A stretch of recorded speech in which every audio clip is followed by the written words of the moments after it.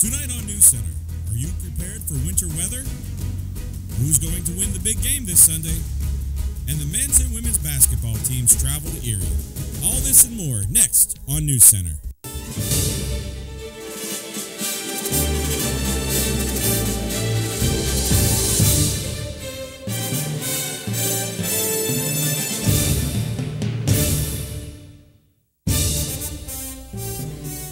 Good evening and welcome to CUTV Newscenter for the week of January 29th, 2015. I'm Zach Prosba. And I'm Santina Murin. We are deeply saddened by the two recent devastating losses our university has faced. Student and basketball player Shanice Clark and distinguished faculty member, department chairperson, and campus leader Dr. Brown will both be truly missed. Donations for Clark's funeral expenses can be made at gofundme.com. Funeral arrangements for Dr. Brown will be held at Trinity Church of God in Christ in McKeesport, PA on Sunday, February 1st from 4 to 8 p.m. During President Obama's State of the Union address, the president proposed tuition-free community college. The proposal would cover both half-time and full-time students who maintain a 2.5 GPA and who make steady progress toward completing a program. We had reporter Anthony D'Agostino go out and get reactions from the students at CalU. Last week, in the State of the Union address, President Obama released a statement saying that he is proposing a plan to make community colleges tuition-free for students. I took to the streets of CalU to weigh the feelings of the students here on his proposed plan. I think it's a great plan. I think that anytime you invest in education, you're investing in the future, especially since a lot of people come here for CalU. I mean, we have a lot of transfer students that came here from community college, and I just think that anytime you're investing in education, you're investing in a better future for this country, and I think that if you're against that, then, I mean, that's not really a good thing. I think it'll be beneficial to students who are serious about going back to school, and that it'll benefit the nation as a whole. But I believe that if students are going to go back to community college for free, that they should definitely have to have requirements to maintain like a minimum GPA and such, an attendance policy and such. It seems like some students at CalU approve of President Obama's plan to make community colleges tuition-free. Only time will tell if Congress will agree with the president as well. For CUTV Newscenter, I'm Anthony D'Agostino. To raise awareness of the average 22 military veterans that commit suicide each day, the Veterans Club of CalU and the ROTC are partnering up to sponsor a 22 push-up initiative to raise awareness. Each day from now until February 20th at 11:22 a.m. in the Quad outside Heron Hall, a group of veterans, students, and general public will gather each day to do 22 push-ups and help those in need. Each time a participant completes the 22 push-ups, they will be entered into a prize drawing with the winner announced at the end of the 22-day event. Harold Standard from Uniontown, PA will be coming to campus Friday, February 6th to host open interviews for a multimedia advertising sales executive position. To be considered, you must schedule an interview time by Wednesday, February 4th. You can do so at volunteersignup.org/4KWKK. You must also forward your resume to recruit@calu.edu. They are looking for senior students and alumni with majors in business, journalism, marketing, communication, liberal arts, and graphics and multimedia. Well, here we go again. Flocks of crows have begun congregating on campus, and once again, CalU is taking measures to keep them off of buildings and in the Quad. Technicians began using a natural, plant-based mist in an attempt to disperse the flocks of crows. They have been a CalU issue since 2010, since once crows have identified a place to go in the winter, they typically return each year. The USDA-approved dispersal measures have been pretty effective in relocating the flocks. The infamous doomsday clock, run by a group of atomic scientists, has moved to 3 minutes to midnight, with midnight signifying the end of the world. The 3 minutes symbolize the closest the world has been to doomsday since 1953, when it was 2 minutes from midnight. This is also the closest the clock has been to midnight since the beginning of the Cold War in 1984. The doomsday clock has been released a couple times in recent years, with the latest coming in 2012, where the clock stood at 5 minutes to midnight. The move from 2012 is attributed to emerging technologies, climate changes, and nuclear weapons. It's that time of year again when students bundle up and drivers need to heed caution because of the winter weather striking the community.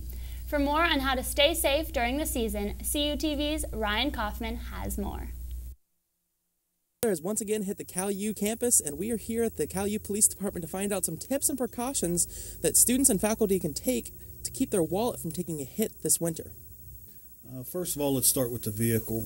If you're going to be driving this winter, you should check your vehicle out. Make sure you have a good set of healthy tires, good tread, inflated to the proper capacity.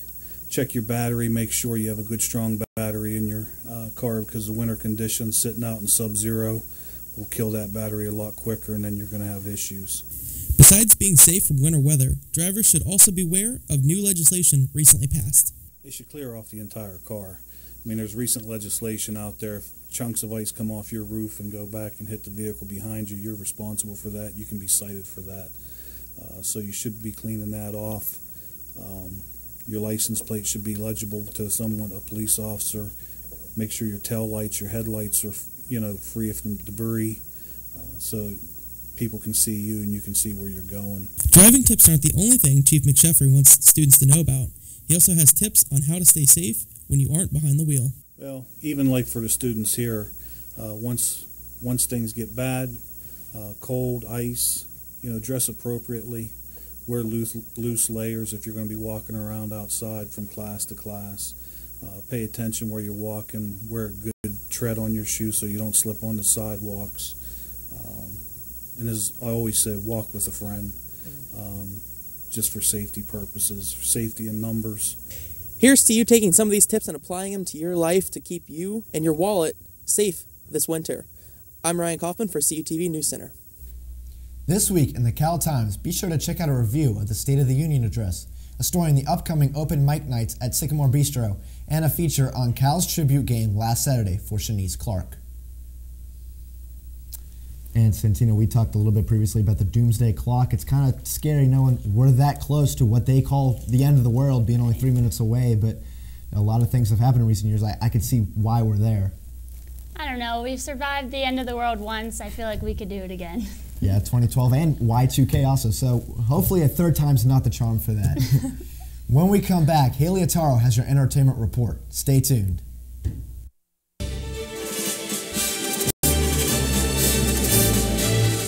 The Multimedia Access Center is an open lab where California University students can work on an assignment, attend a workshop, print a document for class, or take advantage of a variety of services such as large format printing, web development, and graphic design. Located in the renovated Natali Student Center across from the student bookstore, the Mac Lab is also your home for OrgSync support and services. For hours of operation or for more information, stop by the Mac Lab, visit our website, like us on Facebook, or follow us on Twitter.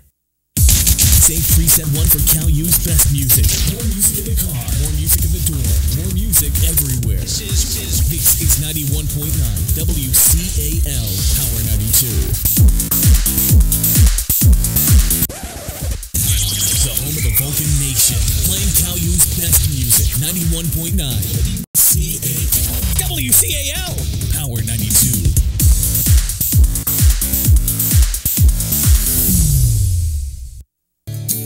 Stay connected with CUTV.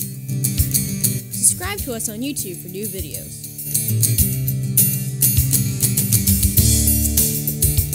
Follow us on Twitter for status updates.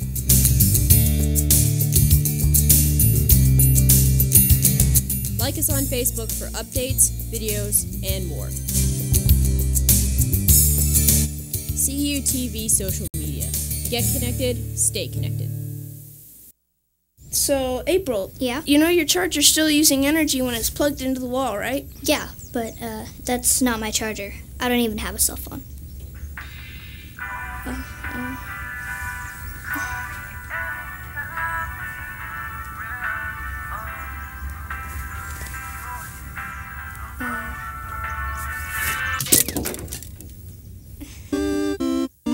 Millions of kids are using their energy wisely. What's your excuse? Welcome back to CUTV Newscenter. Here's the upcoming 5-day forecast. You see right there on Friday, a little bit above freezing, but the low of 7 at night, which is going to set us up for late in the weekend, starting early next week, for some snow starting to fall on Sunday and Monday. And, Santina right there, that 0 on Monday, not looking very pretty. And I know about weather chaos. Today is the 1-year anniversary of where I'm from, Atlanta, and their snowpocalypse, and all chaos broke loose from that. So hopefully the snow that we get this weekend is nowhere near as bad. Right. I just hate the cold. I hate the snow. I hate the ice. You can't drive anywhere. Makes things tough. I don't like it. Yeah, it's definitely been an adjustment coming back up here, back from the south where there's no snow at all, except for once a year. So when we come back, Haley Ataro has your entertainment report. Stay tuned.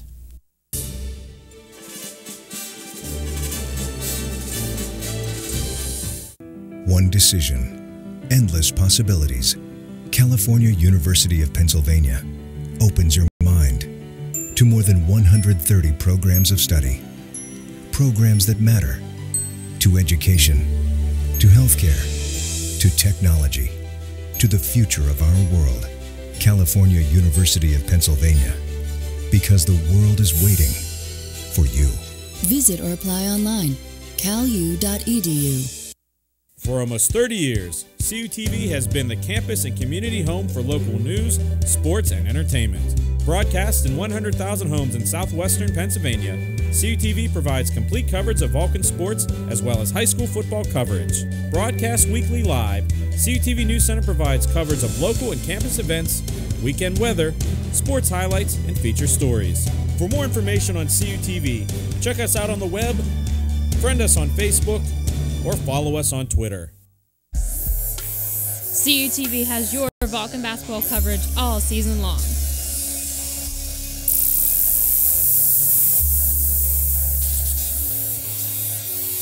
Watch as the Vulcans look to make a run through the PSAC West into the playoffs.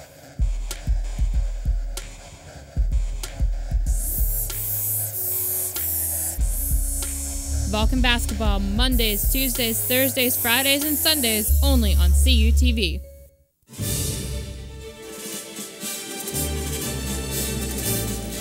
Welcome back to CUTV Newscenter. I'm Haley Ataro with your entertainment report. This week we have a new segment about the weird and bizarre things you can find online. Our reporter Mac Mays will be your guide through the internet.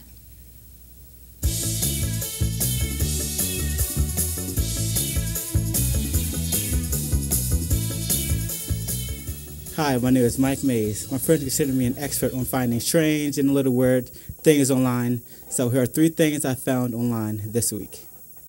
First, we have Christopher Peters from Columbus, Ohio, who police are calling the Braveheart Bandit because of his tattoo that resembles Mel Gibson's character. Peter is being accused of stealing more than $300 in clothes from Old Navy and a Dyson vacuum. Next, we have David Nichols from Rice University, who ordered and turned his dorm room into a giant ball pen. U.S. Customs decided to investigate the contents of David's order due to the strangeness and the size of the order. And finally, you can now purchase your very own emoji mask. Emojimask.com offers 5 different emojis, which you can buy for a cost of $5.99, or you can pay $15 and get all 5. So there you have it, my 3 things I found online for this week. If you guys find anything, let us know. For CUTV Newscenter, I'm Mike Mays. This week in pop culture, Winona Ryder announced earlier this week that a Beetlejuice 2 is in the making. The star of the 1988 classic movie confirmed to the Huffington Post that the production of the sequel has started. Tim Burton has yet to confirm a release date for his highly anticipated film. Next, Teen Mom star Farrah Abraham appeared on the show The Doctors on Monday to discuss her recent plastic surgery incident. Farrah had an allergic reaction to the implants she was receiving, which caused her lip to swell all the way up to her nose. This is just one of the many procedures Farrah has had since her appearance on the show. As for more plastic surgery, the star says she's still open to the possibility of butt implants in the future. Victoria's Secret made quite the announcement Tuesday to its fans and shoppers after revealing there is yet another fashion show in the making. Victoria's Secret is known for its legendary fashion show that airs in December every year. But now they have added yet another show dedicated to just swimwear. The first ever Victoria's Secret swim special will air on Thursday, February 26th on CBS with some special musical guests. Snapchat's new update caused quite the uproar for its users on Tuesday. The update to the app included many new features like a search bar to find new users and to explore a feature that allows one to add another by simply snapping a picture of their username. But the biggest and most controversial change was the fact that you can now no longer view one another's top friends. People with trust issues are not happy about the change as they can no longer view who their significant other is sending pictures to the most. And finally, anticipation grows for the 2015 Oscars due to Neil Patrick Harris's Twitter account. The host of this year's Oscars tweeted that the creative team from Disney's Frozen has hopped on board to assist in producing this year's show. The 2015 Oscars will be live on February 22nd on ABC. This week on the Cal calendar, this Sunday, February 1st, BSU invites you to come out and audition for their annual talent show. Auditions will be held in the Carter Multi-Purpose Room from 3 to 6 p.m. The actual show itself will be on February 11th in Steele Hall. Next Tuesday, February 3rd, the Central Blood Bank will be on campus and looking for donors. There will be a setup in the Carter Hall Multi-Purpose Room from 11 a.m. until 3:30 p.m. You can receive 1 hour of service from donating blood. Next Thursday from 9 p.m. until midnight will be CalU's annual non-alcoholic mix-off hosted in the Convocation Center. Students are encouraged to come out and enjoy some delicious beverages and good music as Greek Life collaborates with the Underground Cafe. And this week playing in the Vulcan Theater is Fury starring Brad Pitt and Logan Lerman. In April 1945, as Allies make their final push in the European theater, a battle-hardened Army sergeant named War Daddy commands a Sherman tank and his 5-man crew on a deadly mission behind enemy lines. Outnumbered, outgunned, and with a rookie soldier thrust into their platoon, War Daddy and his men face overwhelming odds in their heroic attempts to strive at the heart of the Nazi Germany. Showtimes are 4, 8, and 11 on select dates. So you guys, this update to Snapchat caused quite the uproar. It was like all on my news feeds. Everyone was complaining about it. What do you guys think? Well, I didn't even think about the whole significant other side of things. Yeah. And now that you've said that, it actually makes sense. But the one thing I didn't actually like was the new Discover thing. When you have a bunch of companies, have different Snapchat companies. I know ESPN, I actually looked at it, and I'm like, I can just find this on a website. Why do I need to have this on my Snapchat? It's really kind of screwed things over, in my opinion, on the app. I just think it's ridiculous how much people care about something like that. I mean, if you really don't have that much trust in your significant other that if you can't see their top friends, then you probably shouldn't be with them anyway. So I just think it's ridiculous. I think 2 out of the 3 of the updates were kind of cool. I don't know about the top friends. I like to know who's in my top friends, and I just like to know. Just more drama, I guess. Yeah, more drama. Thanks, Haley. When we return, Matt Hagee has your sports report. Stay tuned.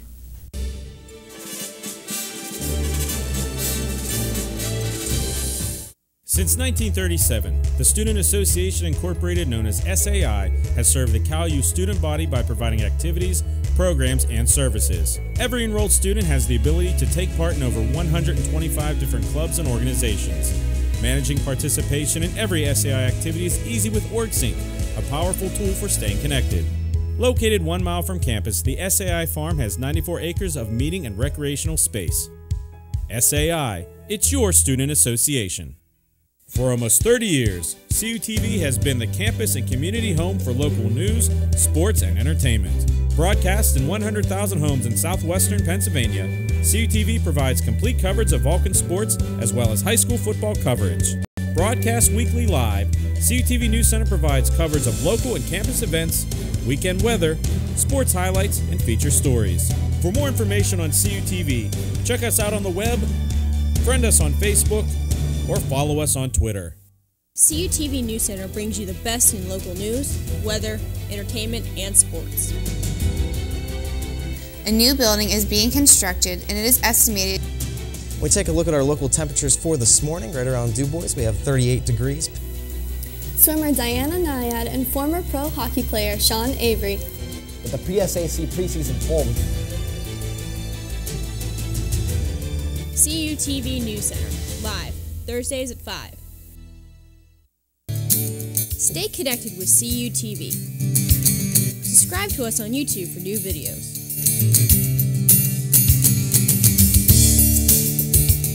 Follow us on Twitter for status updates.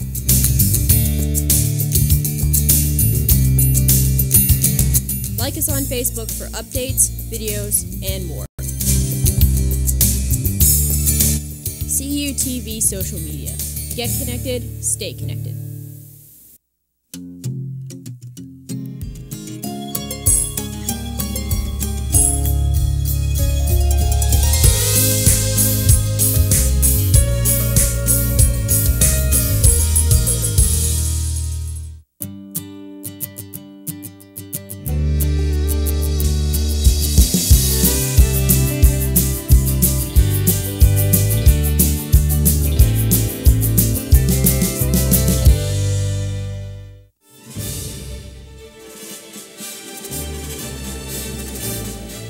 Welcome back to CUTV Newscenter. I'm Matt Hagee with your sports report.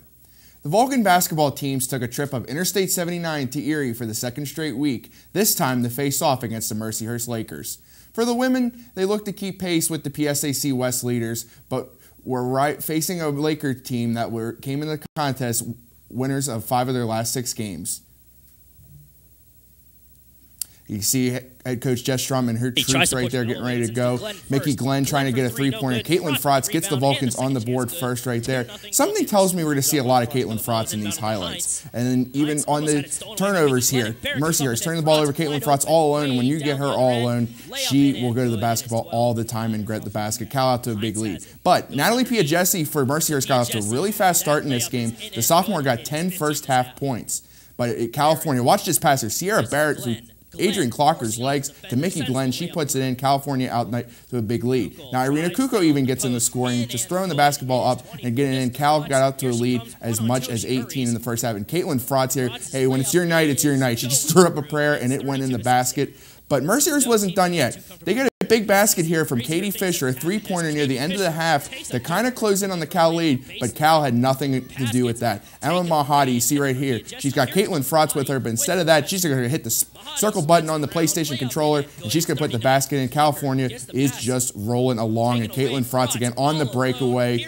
Good night, Lakers, with that basket. California just going ahead here, and even Sierra Barrett, the 4-time reigning freshman of the week, gets another big second half, just impressive performance, and they indeed grab an impressive 72-46 victory on the road against Mercyhurst to improve to 16-3 overall and 13-2 in the conference.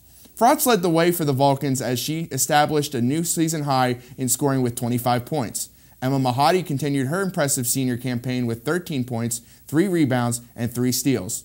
Sierra Barrett, as mentioned before, made a case to win her 5th straight PSAC West Freshman of the Week honors with 11 second-half points and 8 rebounds. The Vulcans return home to the Convocation Center this Saturday as they will take on the red-hot Edinburgh Fighting Scots. Tip-off is set for 3 o'clock. And then now moving to the nightcap at the MAC last night.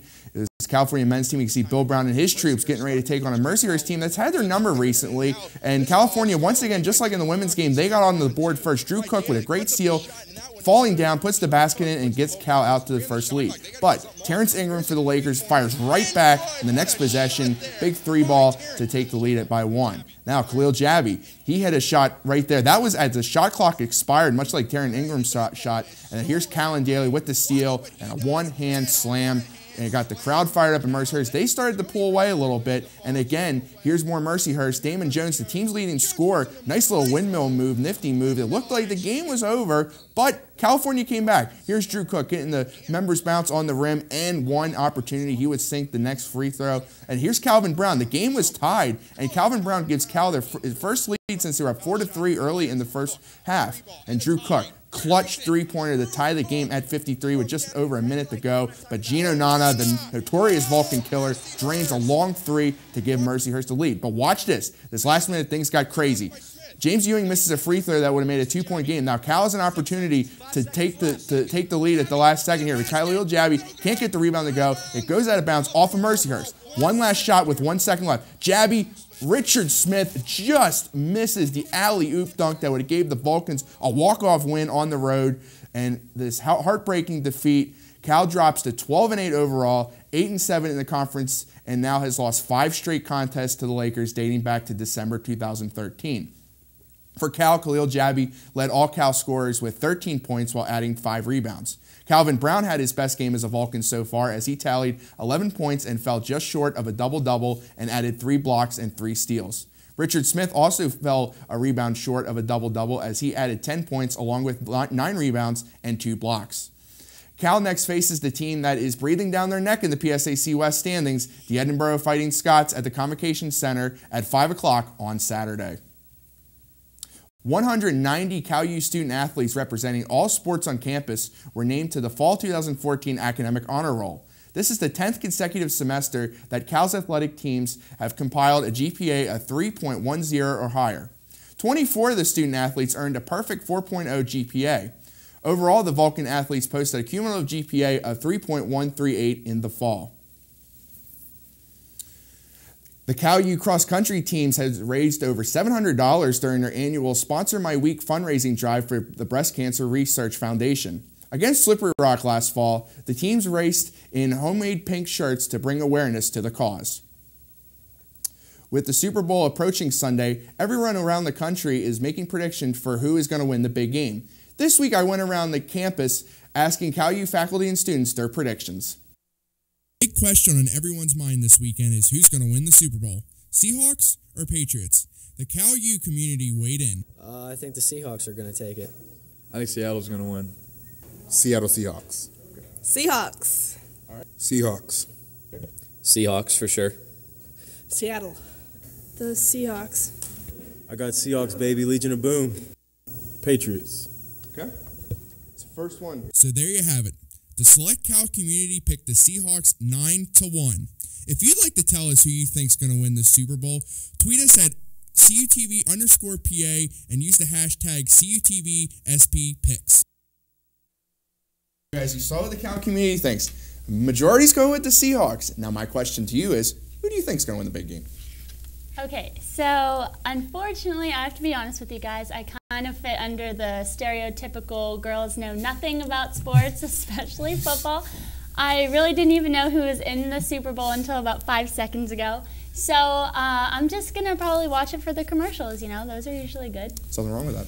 And Matt, I'm going to actually stick with the majority of the students. I'm going to go with the Seahawks. I think they're bound to go back-to-back. I think the Patriots, though, they have a better chance than the Broncos did last year because they have the better defense with Revis and Brandon Browner, another cornerback, who actually was a Seahawk last season. That's right. And the Patriots defense, one of their more better things they changed over the course of the season from last year. Defense couldn't stop anyone. But I'll tell you what, I got the Seahawks 21-17. All right. Thanks, Matt. And finally, with this Sunday's Super Bowl, marketers spend millions of dollars and many months gearing up for their annual Super Bowl commercials. Chicago native Scott Zabielski could crash the February 1st game with an ad produced for $2,000 and in fewer than 2 weeks. Zabielski, whose day job is producer of Tosh.0 on Comedy Central, is one of 10 finalists vying for a $1 million prize and a spot during the Super Bowl for Doritos. Take a look. Welcome aboard, folks. Just go ahead and take any empty seat that you see. I hope it's not contagious. So I do have it. Ooh.